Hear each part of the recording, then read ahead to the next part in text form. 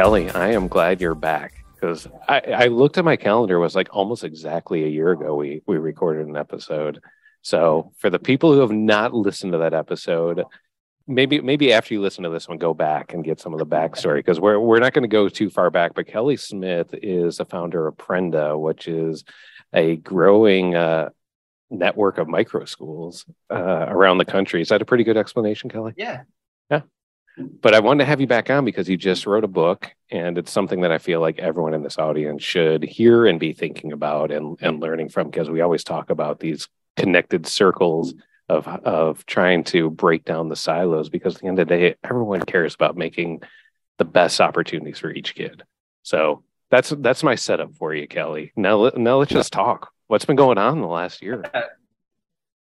Kevin, so good to be here. First of all, good to be back, and really appreciate the work you guys are doing and your audience. I mean, it's exciting to think about people out there and in schools and other kind of learning environments, thinking about how we can do this better for kids. I think the world needs that, and we owe it to the next generation. So appreciate you and the work you guys are doing. Definitely want to talk about your book. What's the latest? I know when we talked about a year ago, Prenda was working through, and I know you guys kind of have some big growth initiatives and trying to go into different states and kind of where are you guys at right now? So great question.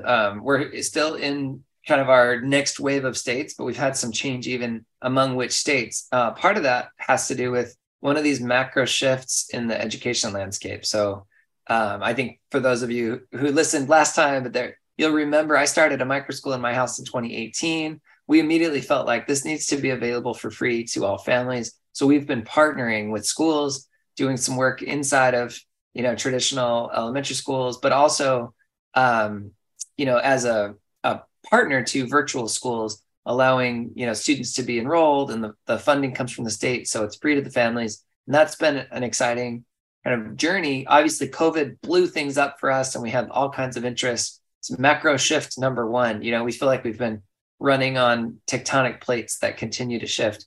Macro shift number two is school choice policies in some of our key markets. And I don't know, those of your audience listening to this, but the ESA concept of just giving the funds directly to families and letting them make decisions about where that's going to go, that's affected us. So we have people that have stepped in and said, okay, I want to create my own learning environment. I want to run my own microschool.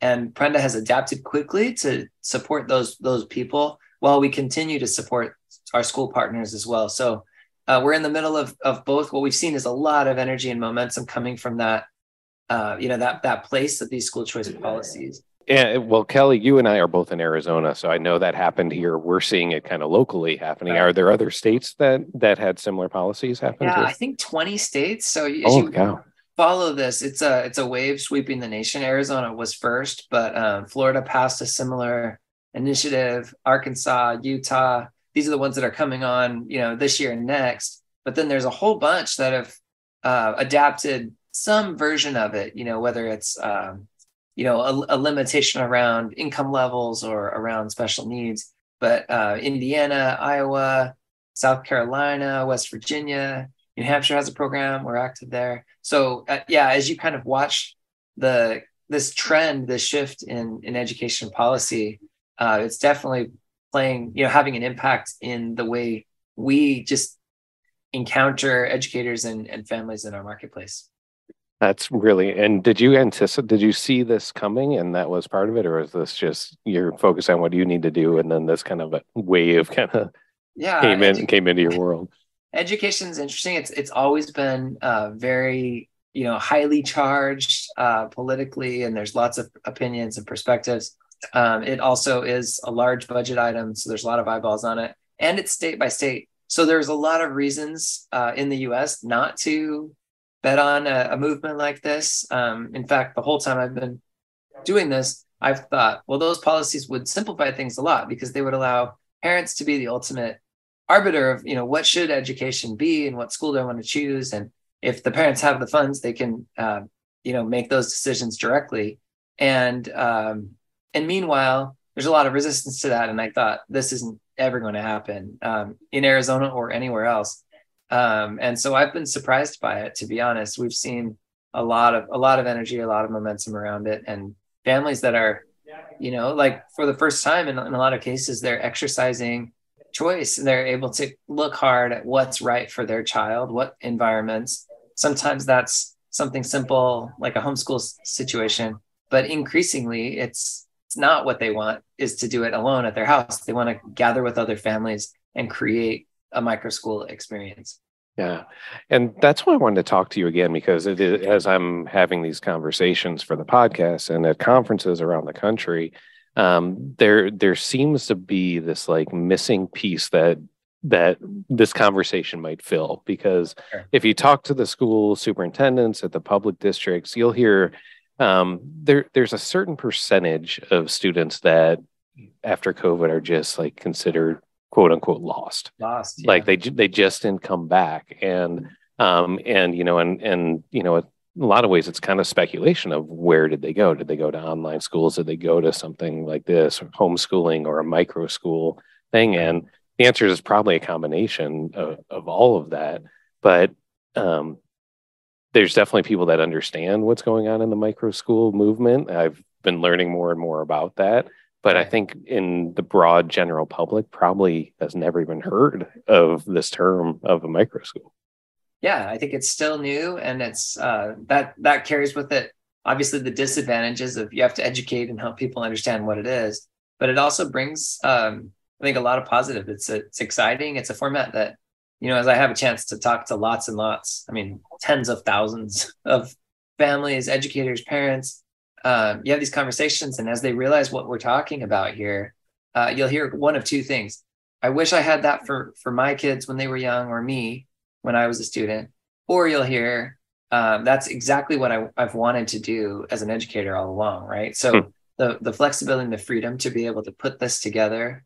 I think a lot of people have felt a little bit stuck for various reasons inside of education structures. And I think what this does is, instead of just complaining about it, which is what you had before, you could submit a complaint or write a letter to the school board or something. Now you can actually co-create. You can be part of the solution, and that's a really exciting proposition for a lot of people. All right, I'm just going to bring it up because we have to address like what other people are in there. Is what are the objectives when you're getting kind of pushback to this? Like, I'm just going to say the one that I would think pulls up is that if the money's following the kid, then it's taking money away from the public schools. Yeah. What's kind of the view on that? That's a huge one. I mean, it's definitely a question, a conversation. What these policymakers have done, I think, really well is they've set the dollar value lower than what schools use to educate kids. So let's say there's some extreme world, and I don't think this is ever going to be the case, but some extreme world where everyone does it this way instead of the old way. Well, you've got a built-in, 20 or 25% cost savings because they're getting less money per student than what happens in other places. But that's not all, right? I think there's a sense of, well, we've built these systems and structures, and I think the question is, and these are hard questions, I think have to be asked, what is the point, right? What are we trying to accomplish? Is the goal to have government operated systems and buildings? I think most people would back up and say, well, no, I think the reason has to do something with students, with kids. If that's the goal, then I think we have an opportunity to have a reasonable discussion about what are the best ways to do that. How should we approach that problem? That's not where everybody's coming from on this, right? And we've put a lot of work, a lot of time, there's a lot of money kind of invested in kind of the status quo and the way things are. And so, I think part of that debate just comes from, and this is often unspoken, but, what are the goals, right? Is the goal here, specifically around unlocking, unleashing, empowering kids as lifelong learners that are going to take off and do things? I think when that's the question, I think it really is productive. It's a great way to frame the conversation. And I've been having a lot of these discussions too, and I'm always trying to take the term I've been using a lot is this radically student-centered approach. And really that center is because I just can't stand politics and I don't want to go anywhere the left or the right. Right. But recognize that that's a reality. Like a lot of the policy that's coming is political. But if we really just look at what's the best thing for for each student, we know that every student learns differently. And as we're kind of observing, like if I'm just going to kind of like lift up and be like, all right, what's going on in this country? It feels like it's just going to continue to get more fragmented, just like the rest of the economy and like the country right now. It's just like our media consumption is very fragmented. Like our shopping preferences are just becoming more and more fragmented, where, in the past it would be like, just as media as the example, you'd have your three major networks and everyone watched one of those, or, a combination of those three. Now you're looking at, there's like hundreds and thousands of different outlets. And I feel like that's a pretty good indicator of what is going to continue to happen in education, is there's probably going to be a lot more fragmentation like this. And I know we're here to kind of talk about the book. I would just say, as you think about that, right? I think there's an implicit assumption in some of these debates, and it bothers me, from the right or left, which is, what do we want to teach these kids to think? What are we going to tell them about such and such popular theory, or such and such, and every student should learn this, and we need to make this mandatory. And you can fill in the blank. It's different depending on which political orientation or worldview you have. But part of what I'm pushing back on is saying, look, we need a generation of people who's capable of thinking and engaging and participating in a dialogue. So what to me that means is really building a system. And we can do this through nudges and through design choices in the system. You have folks in your audience that are experts at learning environments. When you're setting up a physical space, you're having a huge impact on the way kids learn, but it's not direct. You're not there with them. You're not in the room. Like, somehow the choices that you make are shaping things. And likewise, when we put this together, we've put a strong resistance into Prenda's model, really around like trying to prevent indoctrination of any sort, right? Here are topics, the teacher's not leading it, the students are leading it, and then a format for healthy debate, discussion, a way to kind of engage with each other, look at different perspectives. And so you put that together, and then you combine that with a small group where there's a lot of psychological safety, and students are able to open up and ask a question and not worry about getting a bad grade or looking dumb in front of their friends. And you put this together, I really see this type of learning as being the antidote to some of the darker negative sides of what we're seeing in the world at large. And that's a perfect segue into the book here, because thanks for going there with me. Not everyone's willing to go there with me, but when you look at the book, the fact that you are like writing this and putting it out to the public, it doesn't mean that public school districts can't take this, private school, anyone can't take some of these things and integrate it into the way that they're delivering their education. So let's talk about it. So, title of the book, "A Fire to Be Kindled." I want to get the backstory of how you came with that title, but I don't know if there is, like, if you want to start out, if there's any story of what prompted, like, why the book, why now? No, we debated. I mean, what should you call a book that's really trying to posit an alternate type of future for humanity? I mean, this is as lofty as it gets, as audacious as it gets. I mean, I'm saying I'm long on humans so much that I believe we can solve cancer and pandemics and environmental challenges and political unrest and social problems. These are all solvable problems, and our generation can do it, but not if all we do is meet the minimum and kind of jump through hurdles and sort of phone it in. And I say that as somebody who phoned it in all the way through school. I was good at it, but I was not stretching myself to my actual potential as a learner. I wasn't the type of person that was going to go out and make any sort of measurable difference or impact in the world at age 18. I mean, you could have met me. If you met me then, you would say, here's a smart aleck who is pretty good at sort of getting what he wants. And it was, looking back, I feel a little ashamed, but it's a little manipulative. I mean, maybe it wasn't honest, at least not honest with myself, right? I bragged about getting, no grade over 91%, but I had all A's through high school. So I was always riding that line exactly as I could. And I was proud of that. And look back, it's like, man, what if I had really cared about learning sort of identified what I was passionate about, what I cared about, and then invested, like really invested myself in building those skills and abilities, what could that have looked like for me? And I've thankfully found that as an adult. I've gone back and sort of rewired myself as a learner. But, I think too many of us, it's too easy to sort of slip into a passive mode. So you asked about the title. The title of the book is A Fire to be Kindled. This is a reference to Plutarch. This is 2,000 years ago. Plutarch was a Greek Roman philosopher. He says, the mind is not a vessel to be filled, but a fire to be kindled. We talk about these two analogies. The vessel to be filled is really comforting for educators. We sort of hold if you imagine each child as like a little cup, and you just need to pour the standards in there and then check the test. And it's a controlled environment. It's something that has a lot of predictability versus, and this is what I think Plutarch's right, you guys, is it's really a fire. It's spontaneous. There's chaos to it. It's about getting the conditions right. And the fire happens and it's magical, but it's not going to happen, especially if you're sitting there pouring water on it, So it really is a kind of a paradigm in the way you think about human learning that I think is incredibly powerful. I think we've by and large missed it. Most of us have too passive a mode when it comes to ourselves as learners. And when we think about helping another person as a learner, I think we've got a lot of improvement that could unlock and open up new possibilities for individuals and for all of society. Well, let's talk about some of those philosophies. I know in there you have the 5 core values that are kind of integrated throughout the book. The core values that really, it sounds like Prenda is kind of based on.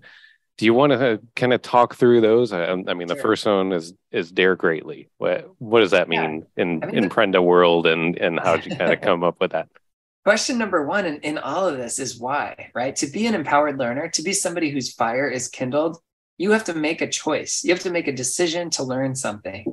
And for too many of us, I think this gets back to the passive thing. It's like the choice is made for you. You're here because you have to. The law requires it. My mom's making me. I don't want to be here, but I have to. It's like any of those framings, you could still get some stuff done maybe, but it's like against your will, Versus, and think about this. You can see this every day with children who get excited about like solving a level in a video game, or my daughter literally right now is taking apart a sewing machine, trying to figure out how to put it, fix a problem with it. She's sticking with the problem for a long time. She's taking repeated attempts and failing over and over again. She's consuming resources, watching YouTube videos, looking at stuff. That's learning, right? That's what we want. But in order for that to happen, you need a goal. You need a reason. Why am I doing this? So Dare Greatly is so much about just setting a big goal for yourself, something that scares you a little bit, something that's out there. You don't even know exactly how you're going to do it, but it's a reason for you to take those steps. And then the next value, kind of going right into it, is we call figure it out. That's the resourcefulness of day to day. Some of the behaviors my daughter is literally doing, it's the things I do as a business owner. It's the things that, really anything you're trying to learn, you're trying, failing, repeat, you're asking a lot of questions, you're getting help anywhere you can. And so it really is about that scrappiness, that persistence, and there's all kinds of that grit. Yeah. And I think that's where you were talking about. I'll bring back Mark Rober too, because I'm a big fan, and I know you had a section in there where you teamed up with Mark Rober on a project. You want to give a little bit of context of what that was about? Yeah, I happen to know Mark from college, so we've been friends for a long time before any of his YouTube stuff started. Really an incredible example of all of this. He is an empowered learner in the most extreme way. We were talking about it, and he said, what would be like an interesting sort of education angle on this? And part of what I wanted people to know was how powerful a growth mindset really can be, right? So we did an experiment. We got a behavioral economist, one of our other friends, Ty, and my friend Andy is a software developer. We put together a little coding puzzle, and we sent it out to Mark's subscribers. It was like 50,000 people took this test. And the way that the puzzle worked is you had to use blocks of code clicked together in the right order to navigate a maze. There's a right answer. There's a way to do it where your car will successfully navigate the maze. And then there's a optimal, the best way to do it, right? And so you put this together, and people came and tried it, and most of them missed on the first try. And a lot of people, would quit after 1 or 2 tries. and other people would stay and they would keep going, and it'd get to this point and it would say turn left, but it should have been right. So they'd go fix the code, and then they'd push, and we could keep track of how many times they clicked the run button, right? Because that's their test. So we're watching this unfold for 50,000 people. And what came back with statistical significance on these data sets is that the people who really stuck with it, right? These people that would continue, they would get it, they would figure it out. And the average number of attempts was large. It was like 7, so if somebody quits after 2, you're not going to do it. And the thing we wanted to see was, can you actually encourage somebody to take more attempts, to keep going, to try? And what we found is that you can vary the messaging, the way you talk to them about it. I think schools have done a remarkable job over the last even just 5-10 years of incorporating growth mindset language, right? Like power of yet, you can do this, keep trying. That has some impact. But the thing that had even more impact was the structure of the game, right? The way that it works. If you're penalized for a wrong answer, even if you're given a positive message, but there's a penalty for the wrong answer, you're going to quit. And we saw that statistically. So part of what we were saying is, as we think about this as designers of educational systems, let's take away things that penalize the wrong answer, right? Like a time-based unit is a great example of this. We're going to study this topic of math for the next 6 weeks.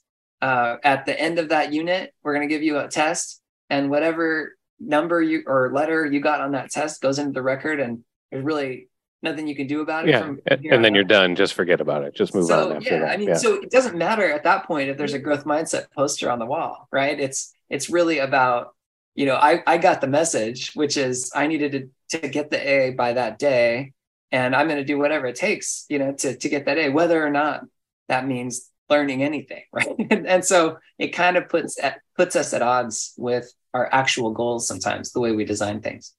That's really cool. Yeah. So that experiment showed that if they're encouraged to do it more, they're more often going to complete and figure out the right thing. And Sal Khan talks about this too. This is a variable, the growth mindset, that you can actually impact. You can change for people. You can do it by talking to them about it, but even more important, you can do it by designing the rules of the system that they're playing. So very cool. And that's why, by the way, when Prenda's system for microschools, it's mastery based, right? We tell the kids, look, I don't care if this takes you 2 weeks or 2 minutes, like you keep doing this topic until you've learned it, and then move on to the next topic. So you can build for mastery, as opposed to, just keep doing worksheets. We'll be done with this unit in 3 weeks, whether you understand it or not. The third core value is learning over comfort. This is where we just really explicitly acknowledge that it's not going to be comfortable, right? This road of being an empowered learner. If I'm comfortable, just like, at the gym, right? I could go and just sit there comfortably at the gym, but it's in the discomfort that the growth is happening. And this is true for our brains as well. We say this to children all the time. It's fascinating to see them kind of grapple with this and make this decision. Like, okay, like it's not going to be comfortable, but I choose learning. I choose learning over comfort. So that's one. And then the other 2 core values are really driven by this insight that learning is not a fully individualistic thing, right? It matters a lot, our individual agency and the decisions we make, but we're always around other people. We're connected to them. And so our final 2 core values, start with heart and foundation of trust, have to do with how do we see and look at the people around us. There's so much to learn with and from and through others. That's in our modern, connected world. That's most learning actually is with people. And so it's about framing, how do we interact, and really pushing deep. It's how do you see another human being? Can you see them as a human being with unlimited potential, with infinite value? If you're looking at them in any other way, and this is really useful for, a classroom teacher or an educator, an adult trying to help children, kids have these amazingly sensitive detectors. They know if you are dismissive of them. They know if you've labeled them. They know if you see them as a nuisance or an obstacle or annoying. They can tell. I mean, intuitively, they know if you're complaining about them in the teacher's lounge. And so what we're trying to say here is, let's ask ourselves that question, like, can we get to a point where we really acknowledge that humanity in others and design around it, right? Like in our case, opening a microschool with 10 kids, that's the first thing we're looking for is, can you be that adult for 10 people? It doesn't mean we're perfect, right? We're going to have days where we want to, you get a little frustrated and you want to just go in the backyard and scream, but to shoot for that, to have that out there as an ideal. And then on the flip side, the foundation of trust is the perception of that in others, right? If I see other people as objectifying me or manipulating me in any way, there's a very strong human response in the opposite direction. I think it's undermining a lot of our attempts and efforts to educate kids. So what I'm saying in that chapter is, let's be explicit about that. If trust isn't there, let's build trust. And that's hard work. It's messy work. It's not like some sort of easy shortcut that I can give you, unfortunately, but it's worth it. It's valuable. And it's the way that you create actual safety and risk-taking that will lead to real learning. Yeah, and those last two remind me of situations. One, like even with my own kids, there's always the discussion, after school about something. And there's one of my kids in particular, it's either like the teacher likes me or doesn't like me. Uh-huh. And they pick up on it, whatever it is, you're like, oh, they don't like me. And and how that foundation just cracks then. Like if that's his perception, then he can't like get over it in there. But then there's the other side of it that I feel like is a discussion a lot in these conferences that I go to and in conversations where we're even getting into just the mental health of students and the depression rates and kind of like the worst case scenario types of things. And there's a lot of discussion of like, the kids just need to know that there's at least one person in that building that cares about them.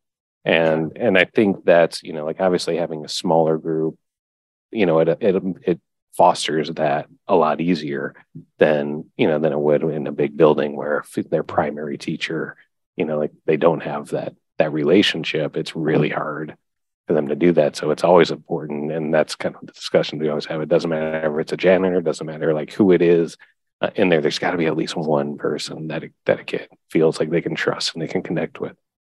One caring adult, absolutely. The numbers, I don't remember if I put this in the book, but in the research for this, just looking that up, you'll get a very different answer if you ask the adults versus the kids, right? And so they asked the kids, I think a whole large sample of kids in California high schools, name the adult that cares about you in your daily life. And it was really heartbreaking. I think something like a full third of them could not name a single adult. So, whether they're right or not, I think it'd be easy to sit there as their teacher and be like, whoa, wait a minute. I do. Right. But I think really trying to deliberately build that type of trust. And I include some stories in the book of, really sometimes obnoxious behavior, kids just disrupting others, giving up, not putting any effort in. And upon further investigation, there was a sense that they just didn't want to open themselves up to hurt, right? And failure. So it's complicated. Humans are complicated. I think what we're trying to do is get to a place where if they believe that we have their best interest at heart, really believe that, we know them, we talk to them, we understand each other, they know how we feel about them, that kids will, I can't say always, but I've seen it now thousands of times in almost every case, they'll kind of set that psychological armor aside and say, look, the reason I'm acting this way, maybe they won't say it in these words, they're a second grader, but is I'm struggling with these concepts and I'm embarrassed about it. I'm acting out because I don't want others to think of me as a failure. I'm challenging your authority because, whatever. I want others to think of me a different way. And so much of it has to do with, and this is, channeling Brene Brown. I think I quote her a lot in this chapter, but just getting to this place where you can be, you can actually be your vulnerable, awesome self, but that's required. That's a prerequisite for real learning. Yeah, for sure. When do you mind kind of talking a little bit what it actually looks like when you're talking about having 6 to 10 kids and kind of Yeah. and what's the term you knew? It's not facilitator, is it? Like A what do you guide. call it? The guide. Yeah. What does that look like? Like, is there a sweet spot age group? Are they, like, is it important that they're all like within the certain age, or are you trying to spread it out? Yeah. What does that look like where you've seen like the best case scenario? This is a Um, place where, to be honest, I didn't really know. There's all this research about mixed age classrooms, and people came to me and said, I really want to mix it up. We had some people that say, I want K through 8 all in one microschool. So sibling pairs and spanning across all the ages. There's people that have done it that way. There's others that are like, no, I want my child to know other people their same year. My daughter was in a microschool with 10 girls her same grade, her same age. So it's a different way. I actually don't believe there's a single answer to this. I think it depends on kids and the parents and the guide. But what we do see is a need for there to be an environment, right, where instead of just kind of trying to hide or disappear or challenge everything, where the students have an opportunity to make a choice, right, to make a decision, to opt in. Like, I'm here, I'm part of this group. I feel accountability to my peers, to my friends. So in the case of a single age and single gender group, it's like a team, like we're all in this together. In fact, literally this group of girls did a robotics competition, and they went and won some medals at the state and things like that. But in a case where it's the older kids and the younger kids, there's also a sense of being really invested, right? The older kids sitting down and patiently helping a younger child learn to read. Like, you're part of their story now in a way that really opens you up and encourages you to be all fully in as a learner, instead of just, I think it's too easy in a larger setting and a kind of an overly structured system to just kind of try to skirt through, right? Keep your head down, don't do anything, and hopefully no one will notice that your fire is not lit, right? So what I love about the small environments, and by the way, I think this can happen, like you said earlier, in lots of environments, but I like the small environment. It's easier to kind of see whose fire is lit. Are they really invested? Are they doing, and it's going to look different for every human. So are they doing those things that an empowered learner does?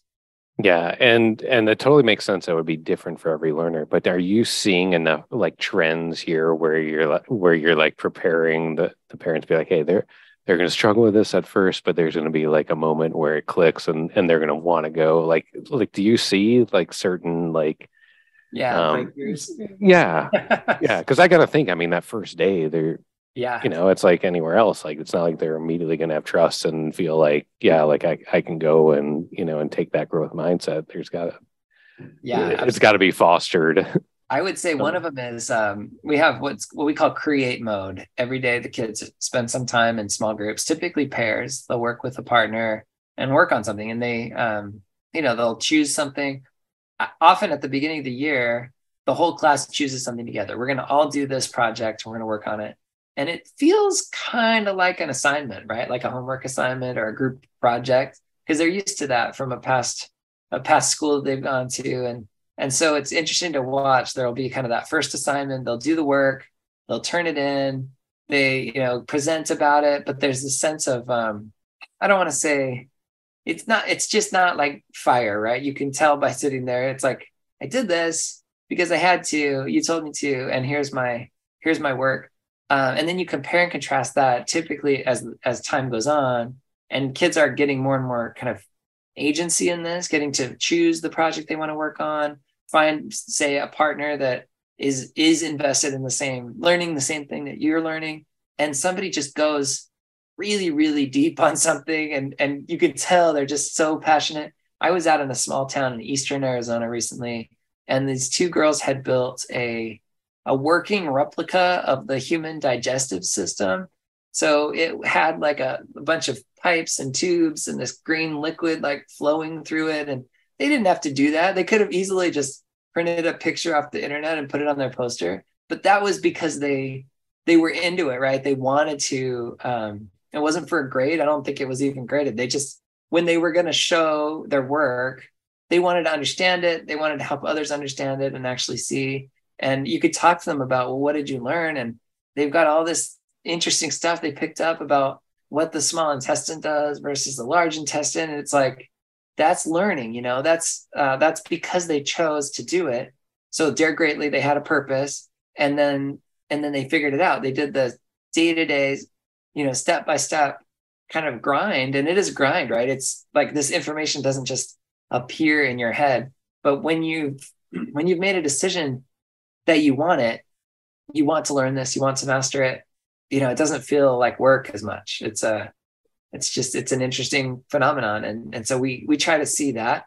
I know it doesn't really give you it's hard to quantify that. I don't know if I could tell you like overall it takes this much time. I've seen kids go 6 months resisting and then have a breakthrough. I've seen other kids kind of pick it up really quickly. Yeah.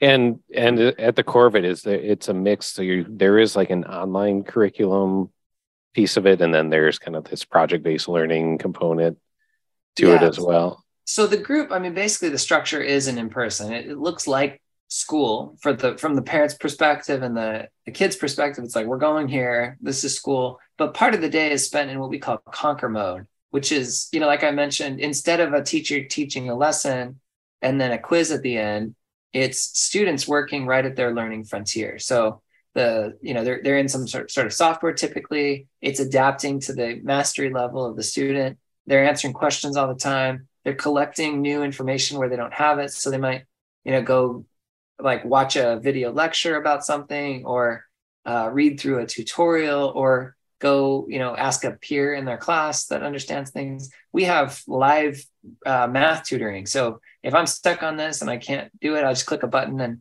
I've got this expert teacher that's walking me through, helping me find what do I not understand. So the difference is the student's in the driver's seat, right? Like, I'm in charge of my learning. All those resources are there, but they're not going to do learning to you. They're not going to try to pour water into your cup. Like, you're the fire to be kindled, right? And so the resources are there, like the conditions are right for learning, but ultimately, it's up to you. And what you see there similarly is kids getting to this point where it's like, okay, what's the minimum? What do I have to do? One of the numbers we measure is kids will have a recommended minimum goal every day. In the software, we can see this. And it's like, this recommended goal will get you through 1 grade level's worth of content in a year for math or English. And what we watch is, well, how often do kids go above that, right? Because they don't have to, no one's making them. That's an example to us of a child choosing to be a learner, right? Do they set goals? And what we find is a large percentage of our kids are setting goals that are above and beyond, whether that's, I came in behind and I want to catch up, or I came in on grade level, I want to get ahead. They're setting these ambitious goals and they don't hit their goals. It's interesting. We watch and they miss, but where they land is stronger than if they had just kind of gone with the floor. So it's this, I think, very intuitive feel for those of us as adults who have set big goals and tried things. Kids are doing that at age 5 and 10 and 12 and 14. So it's been cool. Very cool. Very cool. Well, I appreciate you going through all this. And for people who who want to read the book, who are curious, if this kindled something for them to do that, what's the best way? We'll definitely have the link for the book. Is that where you'd recommend? Is just be like, go through the book and try to start. I hope it's valuable for you. Prenda.com, of course, has all the information about the company. But yeah, we can put the link, give you the link, so you can go straight to the book, and hopefully it's useful. Yeah. All right. To the listeners, if you've not already subscribed, hit subscribe wherever you're at. I feel like I can talk to Kelly more, and in fact, I probably will after I do a little wrap up here. But we also have a survey on betterlearningpodcast.com. If you can go ahead and fill out that survey, because there's one thing listening to this, but you're also going to hear kind of baked into this conversation. We want to kind of foster some action here. So there's a survey that you can take in there that kind of just is trying to figure out aligning with your gifts and your talents and where you want to help. So if you can go through that and take that would be one of the best first steps you can take. We also will have the link here for Prenda and Kelly's book.